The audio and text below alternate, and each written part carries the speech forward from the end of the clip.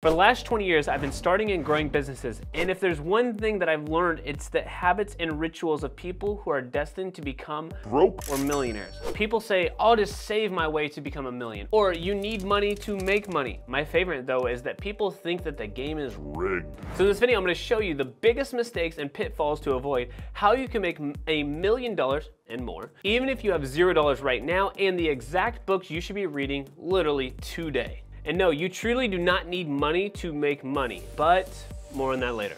The fastest and most effective way to build $1 million net worth is to solve bigger problems. Honestly, this video is geared towards business owners, specifically clothing brand owners, if that's you. But even if you're not one, you need to solve bigger problems. Let's define a millionaire real quickly and then we can get into this video. So a millionaire is somebody who has a net worth of $1 million, not somebody who has ever made $1 million. That is not a millionaire. You have to actually have $1 million. So net is what's after taxes, is what's after you've done and paid for everything, not gross, not what you paid for something, it's what you actually have afterwards. That's the net amount. So now that we got that, we can get into the video. When you can solve a problem, people are willing to pay you in exchange for that problem to be solved. So we work with a lot of clothing brand owners, as I mentioned, and they think that because they are selling clothes, that they are not solving a problem. And they are. They just may not be thinking big enough or solving an actual true problem in the marketplace. Validation of the product is a whole other conversation, but if you solve a way for people to get to Mars, that's a much bigger problem than if somebody has ran out of gas on the side of the road. Both of them are problems. Both could be businesses. We've seen that. Elon has already started one, and a lot of other companies have started little on-the-go gas companies, but it does not matter. Point is, you have to solve a problem. Even if you are an employee, which I truly believe 99% of people can become millionaires faster by just becoming an employee versus starting out on their own, but it's a whole nother conversation. The framework is what's stopping them from being a 7-figure brand, the framework beyond that. But before we even get into it, let's kind of talk about solving a problem and the 3 steps that goes into this. The first thing you have to lead with is, what is the problem? As a clothing brand owner, what is the problem? Okay, I'm using this as an example. Like I said, whether you're a clothing brand or not, it doesn't matter. It's the same framework. Let's use Cuts as an example. So Cuts is I would say up-and-coming brand, and what they did was they designed clothes that were built for different type of men. So some men are 5'9" and 175, and some men are 6'2" and 320. But my point is, there's different cuts of fabric for different people. One size of small or medium does not meet or fit all. And so what they did was they solved the problem and made people aware of the problem. People just in the general were like, I can't find good clothes that fit me. I thought they were just gonna have to buy something and just deal with it. But what they did was said, hey, this is a problem we know a lot of people have. We're gonna create a whole business around it. So they had a problem. They offered their unique solution. Their unique solution was that they are going to create different fabrics and they're gonna create different sizes for people of different sizes as well. So they can find a great medium shirt that looks good, shows off their arms for somebody who's 6'2" and 250 versus the same person who's 6'2" and 175. So now they've created that unique solution, and then what is their life afterwards? So you have step 1, problem, step 2, unique solution, step 3, what is life afterwards? You have somebody who's happier, likely healthier, their mental health is better, their physical health is better because they feel better in their own skin. All of those things, you can make a far-stretching imagination, right? This person is now able to have kids because they finally found the spouse of their dreams, because they finally had the confidence to go talk to the girl. Like you could really just expand this. But my point is, there's a problem, there's a unique solution, there's life afterwards. So one thing that most people don't realize is that scratching your own itch is actually the easiest way to grow this. So you solve a big problem, you scratch your own itch. You are the customer in the beginning. Most of the time that I talk to brands, they don't realize that they started a plus-size women's clothing line because they were a plus-size woman who needed great clothes. Or if they wanted to start a brand that was focused on Florida because they love Florida, they're literally solving the problem for themselves. They wanted great apparel for themselves. They wanted a great brand for themselves. They try to serve everybody and then forget that they're actually supposed to be serving people like themselves. More people are like themselves than they thought was even in the marketplace. And when they go outside of their audience, that's when you start to run into issues. The one thing that every single self-made millionaire has in common is sweat equity.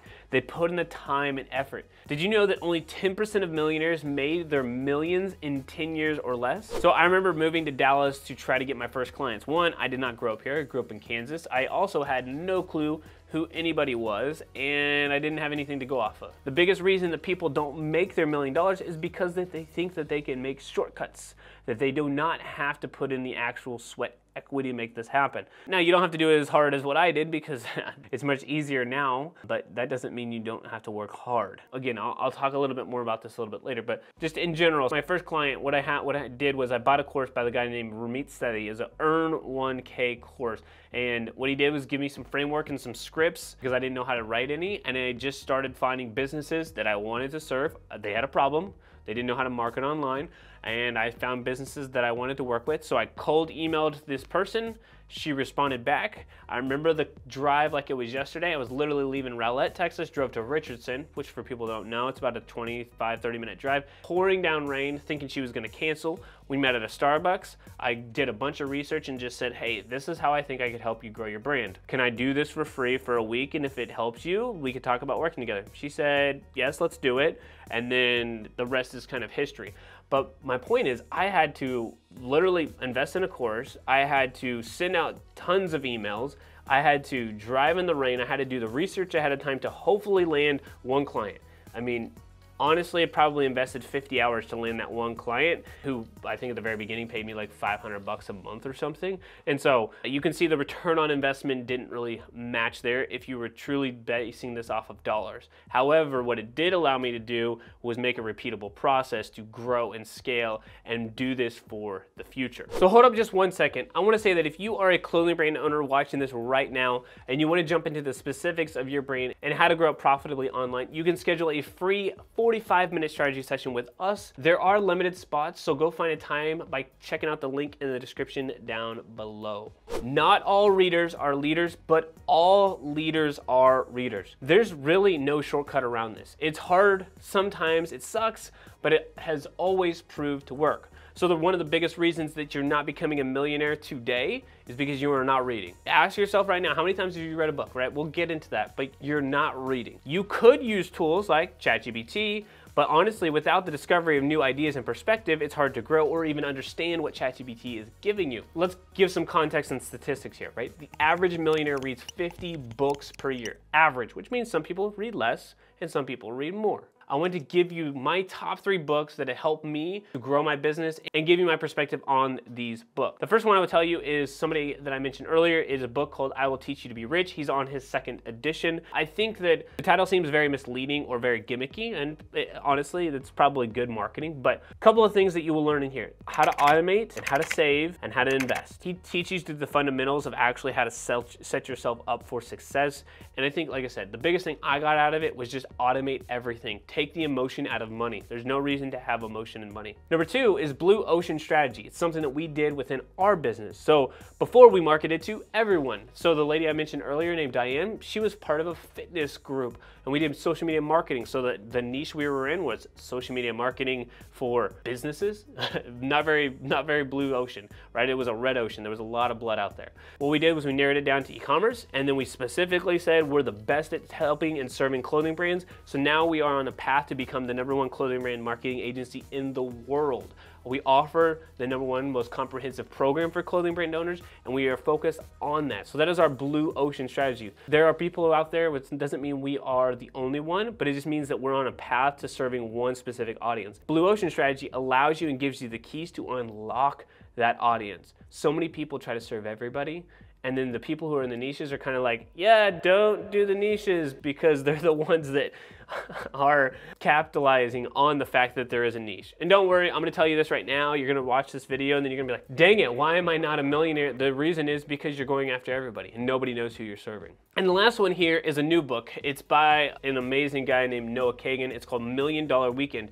It's about validation and making things happen very, very quickly. Do you have an idea? Can you serve a marketplace? Are you solving a problem? Let's figure it out in 48 hours. If not, move on to the next thing. Figure out your next $1 million idea, validate it. So many people I talk to, they try to go get an LLC or look at inventory or find and invest in something. It's like, no, go sell something. The #1 rule in business is that you need to make money to be in business, but then 2, solve a problem. Can you solve a problem and accept money beforehand? Our program that we built for clothing brand owners, we sold it like 4 months before we ever even built anything to just see if there was an actual need in the marketplace. Go and validate it. Super, I think it's like a 250-page book. It's very easily digestible. It's very practical. It's a lot of tactics. There's a lot of value in it, so highly suggest to check it out. It's called $1 Million Weekend by Noah Kagan. Read these books, and if they don't help move you towards becoming a millionaire, let me know down in the comments below, and I'll give you $1 hair. I see what you did there. If you aren't healthy, you'll never be able to enjoy your millions. The reason you're not becoming a millionaire is because you're not prioritizing your health. We help or aid a lot of clothing brands grow and scale online, but the good percentage of them are younger and believe that hustling is the only way to grow. I believe that. Hustle has become synonymous with work until your eyes bleed, and working hard is extremely important. Don't get me wrong here. But when we first started the business, this is kind of our trajectory. Maybe this is where you were at as well, and we'll tell you what we did wrong and maybe a couple of things we did right. So in the very beginning, we woke up, we did work out, and let's talk about that most of the time, but then we just literally started working, and we worked all day, and then grabbed lunch. We were slow at this time, so sometimes we'd have a 30-minute lunch break. We'd watch Friday Night Lights. Shout out for people who love the Friday Night Lights TV show. So good. I probably need to rewatch it again, but yeah, if you guys are fans, comment below. Completely irrelevant, but just curious how many fans are out there. So we'd watch that. We'd work till dinner. We never had to make dinner. Thank goodness my fiance at the time, then become now wife, was making us food. Otherwise, we would have to do that. She'd make us food. We would sit down, we would eat, and then we'd go back to working till about 10, 11 o'clock at night. We did this for years, and I think that honestly, like, it helped us create a really good habit, but it also put us in a state of like high alert. And we were young, right? We were 24, 25 years old. So we were young, we could do those things, but thinking back, there was a lot of other things we could have done to make the best use of our time that we were awake. So I think it is a combination of sometimes you do have to put in more time and effort than you normally would to see the fruits of your labor. However, you should never neglect your actual health, because if you do that from in your 20s, your 30s are going to be miserable, even if you do have money, because you're going to have so many health issues, back issues, knee issues, fatigue, sleep issues. All of those things start to compound. So your early stages matter a lot. And if you're older right now, it doesn't matter. You can always get back on track. I think something that will probably help you guys in general, and then maybe this is a whole nother video, but this is my morning routine today, which probably looks completely different than what it was 10 years ago, but it's one that works right now. And I think that everybody has to change up their actual routine, but they should still continue to prioritize their health. And health is not just activity, it's also making sure there's diversity within their life, and also, like I said earlier, taking in education, learning, etc. So I wake up, I literally go and run. Obviously I use the restroom to do all those things. You should probably do that. Go and run. Then I do either a Bible or devotional thing, depending on if I ran somewhere else. Sometimes I'll listen to it. Sometimes I will do it on the Bible app. Sometimes I will do it with an actual like physical piece of paper. I've gotten over the fact that I don't have to physically read. Sometimes I can just listen to it. But either way, so that's what I do. Then I'll get to work, and sometimes I flip-flop those. Sometimes I'll work first, then run, then Bible. Then sometimes I'll do Bible, work, then run. Just kind of depends on the morning. And then there's like family time, because I'm helping get drinks ready and snacks ready and breakfast ready and everything else ready for the actual day. And then basically send people off, or I leave, one of the two, and then actual work. That's it. That's literally all we do in the morning. Now I could go into detail about I wake up at this time and I do these things and whatever else, but I can talk about that a little bit in another video. My point is there's some diversity there. It's very simple. And you're like, well, that's way too simple. No, it's something that we can stay a part of, right? So there's education that is a priority. There's a spiritual part of things too. I think that's important. Family time. There's also exercise, which I mentioned, and then work, right? You see work and work here. And then after that, we can just focus on work. But those other things allow me to be more grounded. Some of you guys may not have kids or families, and that's fine. Use that time for yourself. Some of you guys may have 7 kids, and you may have to have a little bit more family time. that's fine as well. But just find a routine that works for you. Make sure you put in the exercise and getting a good high protein breakfast in the beginning of the day, and you're gonna set yourself up for a much higher chance of success. Becoming a millionaire is about net worth, not revenue. I don't like debt, but before you write me off as some kind of Dave Ramsey quack, let me explain a little bit and just tell you that the reason you're not becoming a millionaire is because you have debt up to your freaking eyeballs because you do not know how to manage money. Let me explain my perspective to you, and then you can apply this to yourself. I measure success based off of the choices that I have the ability to make. Being in debt limits my choices. The only true thing that we know is that the borrower is truly the slave to the lender. Whether you own a home, whether you own a car, whether you have credit cards, whether you've bought a yacht, whatever it is, if you do not truly own it, you're at the will and the mercy of somebody else. You do not have as many freedoms. You've given up your capital to give away a freedom. Give you some perspective here. Again, I'm not shaming anybody. Everybody has their own journey. I'll tell you my story. So what I did was go to college like everybody tells you to do. And at this day and age, I think business probably may or may not be the best route if you need to go to college. You don't need to go to college to do that. Doctor, lawyer, etc., teacher, probably makes sense. There's actually a good video by Alex Ramosi who talks about like who you are, not only race, gender, ethnicity, etc., if you should go to college, but also which field of like work you're gonna go into, should you actually go to college? And it's probably the best breakdown that I've seen. So you can go watch that video, highly suggest it. But my dad's story started very simply, which is I went to college. My parents did not have a lot of money growing up, so what happened is I went to college. I had my first couple of years paid for. I actually got some checks, but I didn't go into any debt for my first 2-3 years, 2.5 years. Then I went off to university. First couple of years ran track at a small university, small school, and then went to a bigger university, and that's where I was like, oh, sweet. All I have to do is sign on a dotted line and they're gonna give me like $20,000. That's the most money I've ever had at one time in one check. So I did that, and then I used most of it for school, but then I used it for dumb stuff because I was 20-ish years old and buying dumb things. So anyway, I accumulated roughly $38,000 worth of debt for 2.5 years or so of school, which I know for some of you guys, you're like, that's not a lot. For some of you guys, that's a crazy amount. But anyway, my wife and I decided that, or I think fiance at the time, she decided to do it on her own, and I guess we did it together, and then we became debt-free. We've been debt-free since 2015, and took us about 23 months. But we went as crazy as going 60 miles an hour on the highway to save money on gas. We unplugged every single electrical outlet because it turns out you lose 10% of your electricity by leaving things plugged in, which is crazy. I didn't know that. You know that when you when you go crazy. We literally had a date night once a month, which was $9.99 pizza from Pizza Hut. So we were a little crazy, but what it's done now is allowed us to have that freedom. We went crazy, and I think that's what most people don't realize is that extreme amount of focus is tough. We did it for almost 2 years, and a lot of people can't do that. But to become a millionaire, you have to do things that other people aren't willing to do. And in business, everyone can win on a long enough time horizon. These next 2 reasons people never make it to $1 million are the easiest to implement, but the hardest to stay true. If you look at everyone who has achieved that $1 million status, it has taken years, most of the time, decades. And if you can change the way you're looking at business and focus on the long game, and now I mentioned right earlier, like whether you're an employer or not, just again, long game, you'll win. It's when you need the money that makes it harder to win. When you think that you need the money for X, Y, and Z, truly check and see if it's a want or a need. But if you need that money today, it's much harder for you to be successful. It's much harder for you to grow. It's much harder for you to hit that millionaire status. So find a game you'll enjoy playing for 10 years and then look up and you'll be a millionaire. No.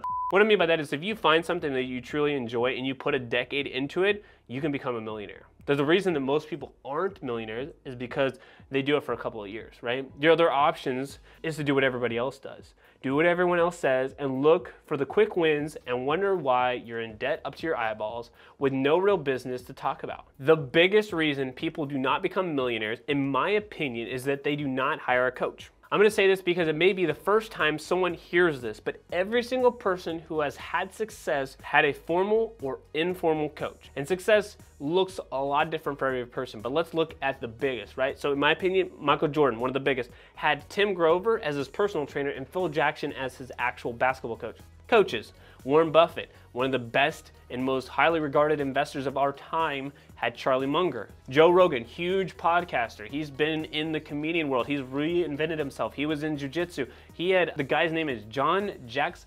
Makado. Hopefully I said that correctly. I had to go research that one. Michael Jackson had Seth Riggs. Nobody even ever talks about this guy named Seth Riggs. Super old dude, born in the 30s, trained Michael Jackson, some old white guy trained Michael Jackson on how to sing. Probably the most notable singer and notable faces in the world had a coach. Hire someone who has been where you want to be and you'll get there much faster. That seems duh. If somebody's already been where I need to be, they're just gonna show me the way faster? Yes. I spent 4 years doing it the hard way because I thought I was way cooler. I could figure this out myself. Nobody's ever really figured out how to grow a marketing agency or grow a clothing brand. Yeah, they have. There's no new things under the sun. When we hired our business coaches, it was because they came on our podcast and we're like, yeah, come on, teach us a couple of things. They came on and blew our minds with the way we had no clue. We had blind spots in our business and we had no clue about them because they're blind spots. And just a simple conversation with them, we realized we do not know crap about business. So we hired them in 2017 and we have had coaches ever since then. We even tell our coaches and have our coaches coach our employees because people should always be leveling up and having people tell them where their blind spots are at to grow faster. We have incrementally grown our business over time, and I know that we've hit plateaus and then broken through them because we were able to talk through the issues and see it from a different perspective. Hire a coach. I don't care who your coach is. We'd love to be your coaches. Awesome. If you're a clothing brand owner, you can find out more. Check out the link in the description. But no matter what, find somebody who's ahead of you, who's done it before, so that you can go faster. You need to hit your goals, and the last thing you want to do is waste a ton of time doing it. It's going to take you 10 years anyway. Don't spend the first 5 not making any growth or any progress at all. Okay, now that you know what to do or what to avoid in becoming a millionaire, it's time for you to create a marketing strategy that will generate real revenue to actually hit your goals. Go watch this video on exactly what to do next here. All right, y'all have a great rest of your day. I will see you next time, and P.S. make sure you subscribe.